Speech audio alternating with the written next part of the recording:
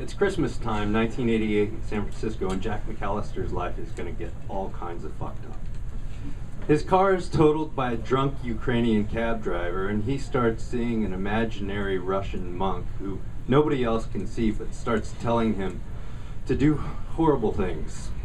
He quits his job, he buys a ticket to Australia, and then he steals 2 of the Russian books from Boris's, the drunk Russian Ukrainian cab driver, from his cherished collection of Russian masters.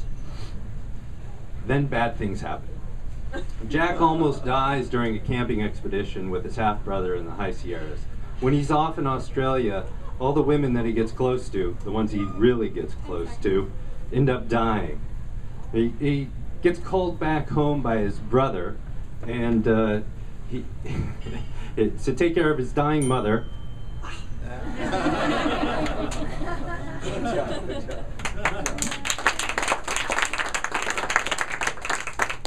It's a memoir, right? Kid, of course. Now, this is an example of what we call in the business a plot-heavy pitch. It's really difficult in a minute to tell the entire story of your book. What we need is a couple of pictures. Like, I thought the beginning was great. It was Christmas, this happens, and then to pull back and give us some more broad strokes of the themes of the book. A couple of pictures are really all we need to establish what part of the book story you're going to be in, what your book is about, and those pictures that you presented I thought were great. The Ukrainian cab driver and the monk who's not there, those were all great details. But then as you said one detail after another, you started to lose me, and I started to wander a little bit. And of course then your 60 seconds is up. So you obviously needs to be condensed. The pictures were great. But again, everybody keeps saying about arc. Where's the story going? Where's the beginning? Where's the middle and the end? And in every story that has a narrative, we have to fall in love with the character. And I didn't quite fall in love with this guy, which I need to do. Excellent beginning. I mean, I was hooked right away. I mean, I do feel like so far of the pitches I know the most about this book, even though I don't know where the arc ends. I do know that. I know that it's going to be humorous. Or attempt to. I think it is, though. I know. Yes. I mean, right away he sets the scene, the year, he gives us context.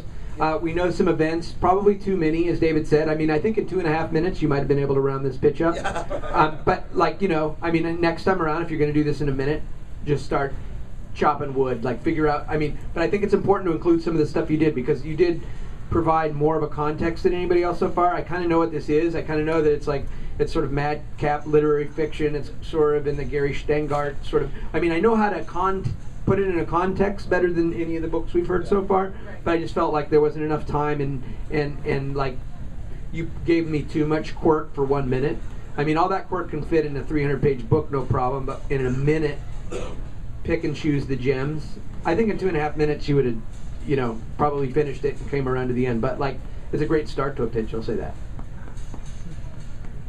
Yeah, one of the things that frustrates me about being a sales rep is that of those 2,500 books that I have to pitch, now half of them are nonfiction and they're about, throwing clay pots. So, you don't have to read those.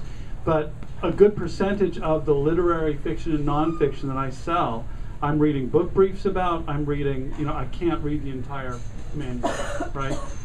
And so it's important for me to really be able to get a handle right away on where it's going, sort of the core story, and sort of what it's about, all the details are great again. I get it that it's humor, I get sort of a madcap quality to it. Where are we going with it, though? What is it going to offer the reader in the end? Is it just a great ride? Is it to tell us something about the time, about the people, and about, cross-cultural sort of experiences?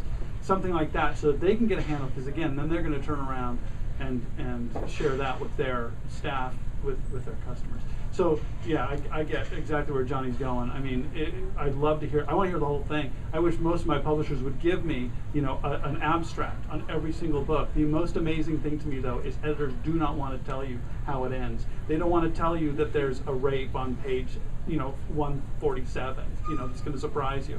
But you want to know that, right? You need to know that as a rep, and they won't tell you. So it's just the truth, though. It's just astounding to me. So you just need to help you need to help who you're talking to really get how it fits into the genre and sort of what it's going to give.